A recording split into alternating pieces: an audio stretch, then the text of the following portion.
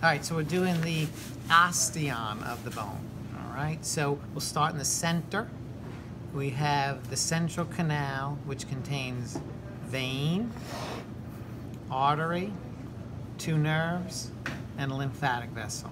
Okay, and the central canal is lined in what's called the endosteum. Okay. Then we have the lamellae, concentric lamellae, 1, 2, 3, 4, 5. That makes up the osteon. This is the home of the cell. This is the lacunae, empty hole, and then here's the cell in the lacuna. That's the osteocyte. All the osteocytes are connected to one another and ultimately connected to the central canal via these little red lines. These are the canaliculi.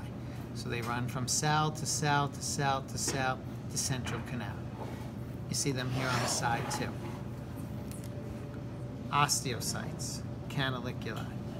This is the cell. There's a blue nucleus and the cell around it. Okay? Here's some empty lacunae. Outside of the concentric, over here, a little bit over here, these are interstitial lamellae. They fill the gaps between osteons.